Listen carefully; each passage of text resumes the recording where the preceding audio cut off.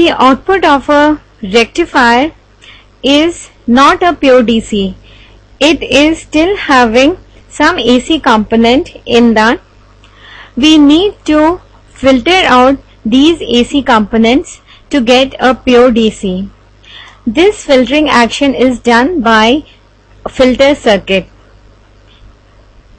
To get a pure DC, we need a filter circuit at the output of a rectifier circuit. The output of a rectifier circuit contains AC plus DC. A capacitor is used here. This capacitor behaves as a filter circuit. The property of a capacitor is that it passes AC and it blocks DC. We have connected a capacitor in parallel with the rectifier circuit. AC plus DC of the rectifier circuit is applied to the capacitor. Capacitor blocks DC and at the output we get a DC, whereas it passes AC and the AC gets grounded.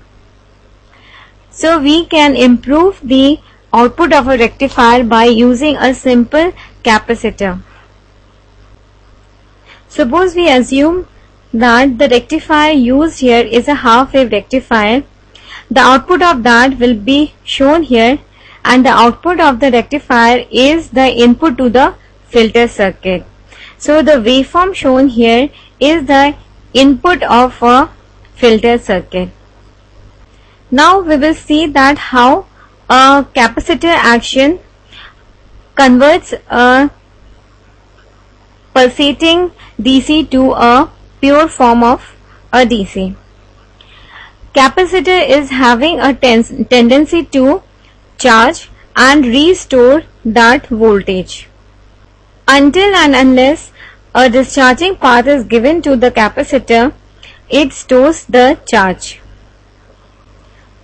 Suppose that there is no voltage stored in the capacitor now. It is having 0 voltage. It will start charging when the input has come. It will charge to the peak of the input. The input is going down, but the capacitor will try to store that charge. It will store the charge and it will discharge till here. Then another input will come. Again it will get charged to the peak of the input. Now there is still some ripple, but the amount of ripple has been reduced a lot. This is the only ripple now found in the output of a filter circuit.